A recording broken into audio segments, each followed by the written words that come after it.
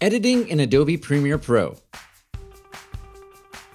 Go to Adobe Premiere's Graphics tab.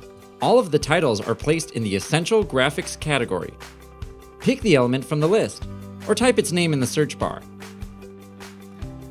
Drag the chosen element onto your project's timeline. Switch to Edit mode. Remember to select the layer with the element. Correct the content scale of the title to fit your project's resolution. Type in your text in the text fields. Remember to confirm your typing with Enter.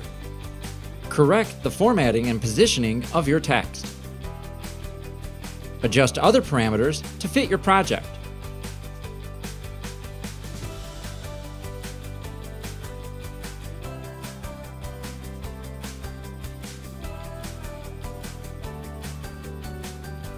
Retiming in Adobe Premiere Pro.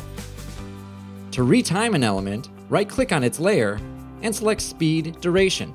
Set the speed or the duration you need in the pop-up window.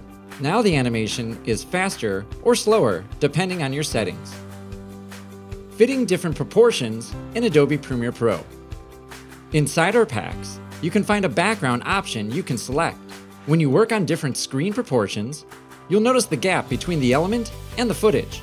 To fix that, go to the Effects Control panel, expand the scale parameter, and slightly scale up the whole composition to fit your resolution.